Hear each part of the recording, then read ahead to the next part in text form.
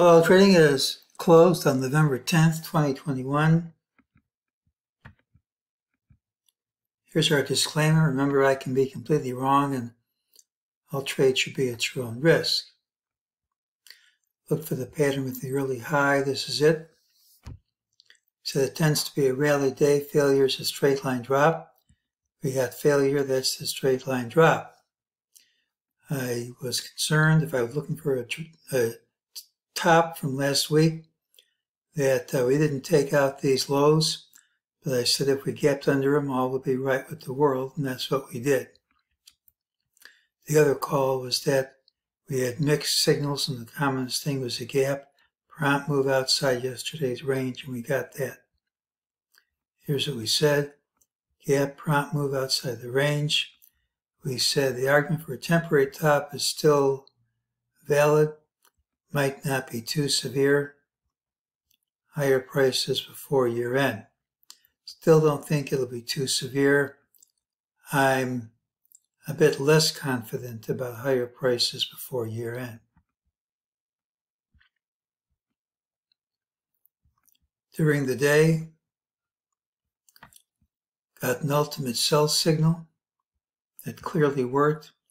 MEJT says it's false. Gives us a target, 46, 65, 65.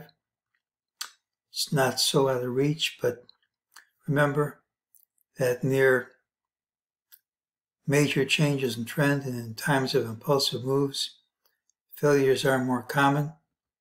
Be nice if it printed, but if it fails, it fails.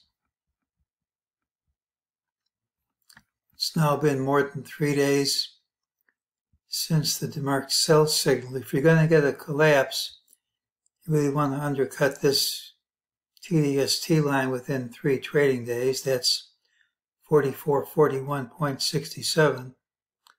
We're nowhere near it. So if he's right about this with his rules, even though I don't think the drop's over, I don't think we collapse.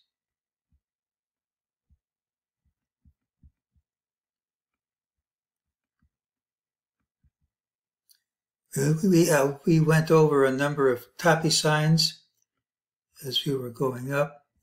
We had the Lindsay low to low high pattern, the demarked sells, one of my favorite indicators. The NASDAQ McClellan oscillator gave a Bollinger Band reversal signal right at the top.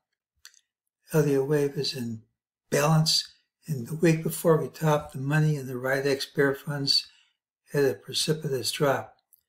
Should have more of a decline than we've seen with all this stuff.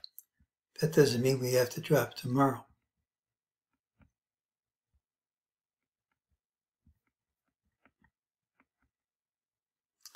Well, here's how we're calling this. If it's right, and this is the end of C, which I'm not convinced of, we should have a wave blue A, blue C. This would be the end of blue B. Should have a wave blue C comparable to blue A, which is a straight line drop. Till today we hadn't seen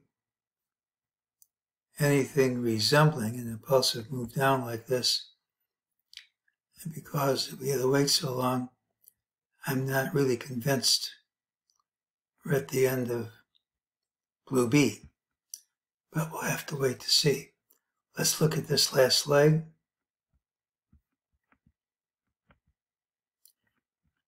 Right now, we have a Fibonacci correction, but it's only 23.6. That isn't really enough. It is possible to count this as A, B, C, with C equal to twice A. So it's possible we get a recovery from here. We also have the volatility index over its upper Bollinger Band. It hasn't reversed through it yet, but if it does, it gives a buy signal. I really am expecting more of a drop than we've seen. Doesn't mean we have to drop tomorrow. And I'd be a bit leery of any buy signals this soon to what could be a major top here. At least a very tradable top. We do have the higher target, but don't forget when you have this pattern weak when it should be strong, it tends to lead to more weakness in the days ahead. So even if we do have a recovery tomorrow, which I can't rule out, more weakness should be coming.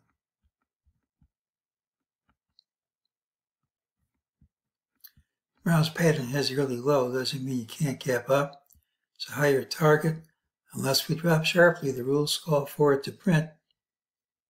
Just remember, failures are more likely to occur near extremes and during impulsive moves.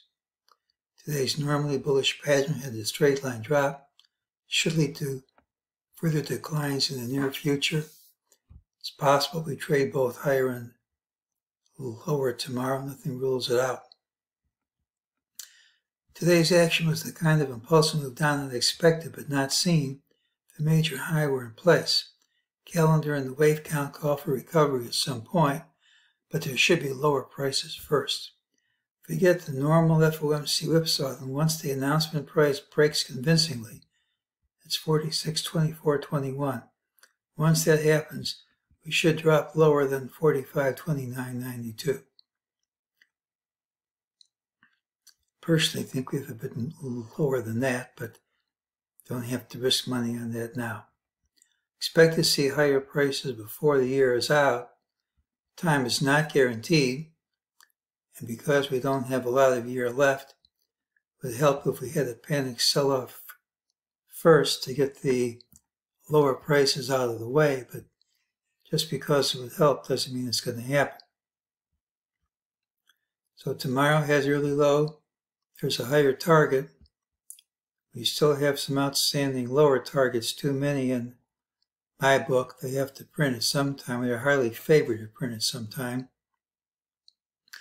We have a number of things saying we're going to have a significant drop from the all-time high, but I think eventually we're going to recover. So tomorrow has the early low, and that's today's call.